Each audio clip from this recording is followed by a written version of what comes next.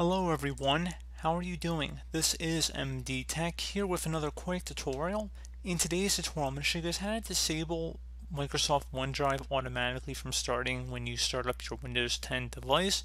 So this could definitely be a frustrating issue, and in today's tutorial, I'm going to show you guys how to disable that.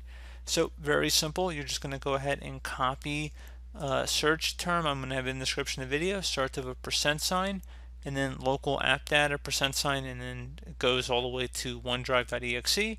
So just copy that from the description of my video, and then open up the start menu, and you want to just paste this in.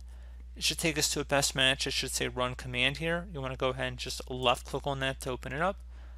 And it might prompt you to go ahead and set up OneDrive. You can close out of here because what we want is in our system tray down here. So we're going to click the little up arrow now in our taskbar. And there should be a little icon here for OneDrive that should appear if it wasn't here already. You want to go ahead and just left click on that. And then select Help and Settings. And then select the Settings button.